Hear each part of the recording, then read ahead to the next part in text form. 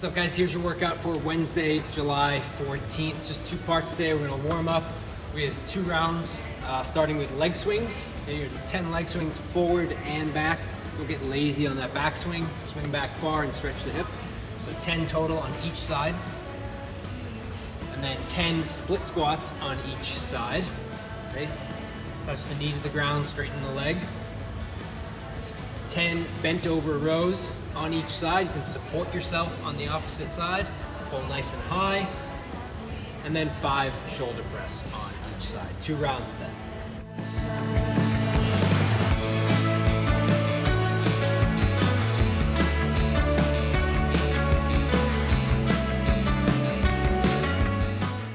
For the workout, we're doing a rep countdown workout, okay? So 4 times, starting with 20 reps of each movement. 20 alternating snatches, and then you will do 20 alternating weighted lunges. So it'll be 10 on each side total, but we're alternating, so just count the total number, 20. And then 18, right, of each, and then 16 of each.